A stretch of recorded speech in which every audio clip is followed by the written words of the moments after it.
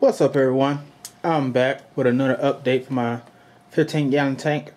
I know it's been a while since the last video, but I've been busy with work and other stuff. I only got 118 days left in Korea, so that's probably 118 days for this tank to go. As you see, the crips are coming in nice. They're growing, and they're coming slow, which comes with the territory with crips, but nonetheless they're growing. So hopefully soon enough that I can get them to be big enough to give away to people. The only crip that I'm worried about is the little special one back there, that guy. As you can see, I don't know if you can see it, trying to focus in, but let's see, this guy right there, it has two little stems coming out, but that one was a hybrid. I don't know how to pronounce the name, but it was the one in the other video with the long leaves. They had the BBA on it. The algae thing. But it's coming back slowly. I'm assuming it's a slow grower, but it's alive. The tiger lotus, they're coming in slowly but surely. They're putting out leaves, so I'm trying to beef these plants up to ship out. The banana plant, oh my god, this thing is just exploding with life. It's loving the dirt and stuff. You can send out the root right there to down there, this other banana plant.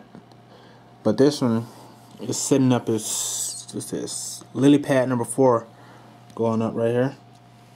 I already have 3 lily pads up here, and you're just loving it. I also got a new light. I got rid of that T8. So I said, you know what, might as well. Why is the camera doing that? But so I got that going. The Core Life light fixture. The milling sword is doing awesome. It's putting out 1 leaf a week, or every few days. And you can see the tiny new one back there coming in, but right there, it's a new leaf, red as it can be. The hair grass that I got from one of the viewers, it's not doing as good, probably because I don't have CO2, and the water is cold because my room is cold, because they haven't turned on the heat yet in the dorm. So I have a heater, but it's a small heater, and I don't think it was rated for my tank. I think I got one that was too small.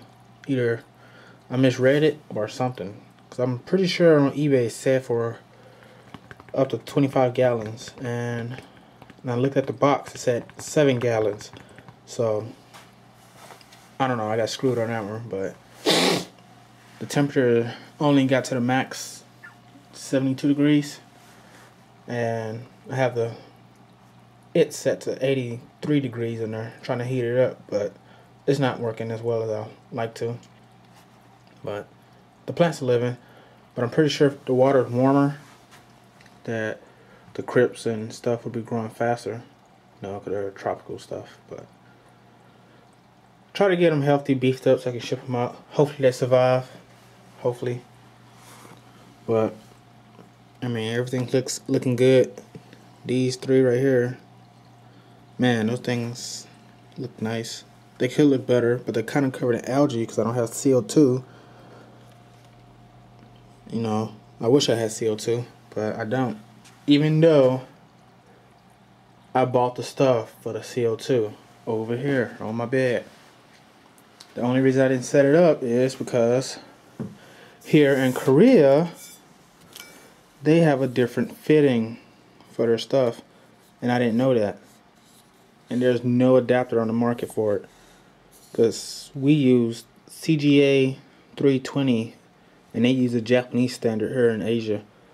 And I cannot fill this baby up because I don't have an adapter for it. So I have the tank, I got all the stuff. I even have a regulator, a custom-made regulator that was made by one of the members on the forum, beta tail, and it was pretty nice, well crafted, made out of stainless steel. Tell you, when I first got this thing, I was like, man, I couldn't wait to set this baby up. I took it to the paintball shop place on base and found out that I couldn't because they don't have an adapter, and an adapter does not exist at all.